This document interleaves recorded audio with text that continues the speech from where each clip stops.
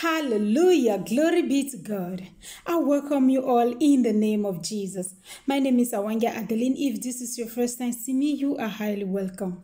If you've been part of the family, may the Almighty God continue to bless you as we listen to the word of God in the name of Jesus. Thank you for my returning subscriber. May the Almighty God continue to bless you. I love you all in Jesus' name.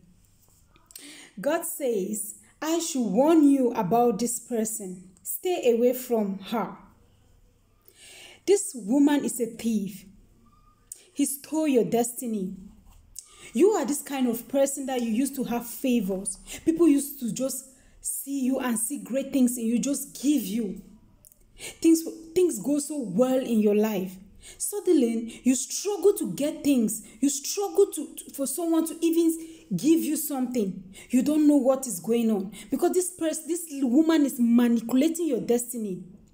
But who is this person that is doing this, manipulating your destiny? Why God in heaven has not spoken? The devil is a liar. He only came to steal and to destroy. What God cannot do does not exist.